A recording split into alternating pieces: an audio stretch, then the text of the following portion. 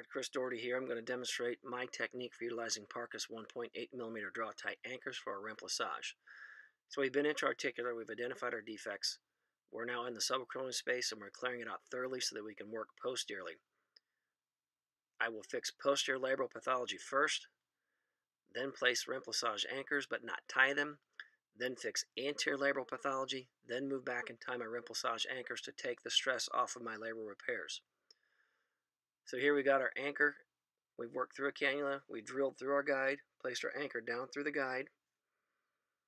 We go ahead and toggle our deployment sutures, which in this case are the white ones. And then we'll work through the same cannula, leaving the sutures in place from the first anchor because we're protected by the drill guide, and place our second remplissage anchor.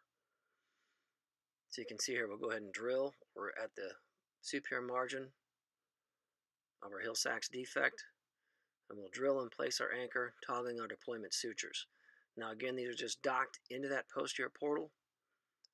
I'll go ahead and bring my arthroscope back in, do my anterior labral work before tying these posteriorly.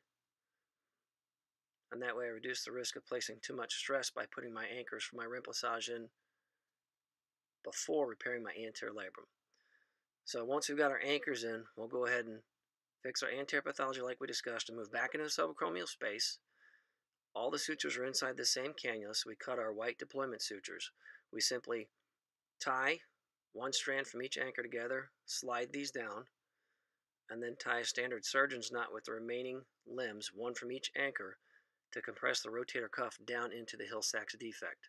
In doing so, we effectively convert an intra-articular defect into an extra-articular defect, utilizing these 1.8mm soft anchors.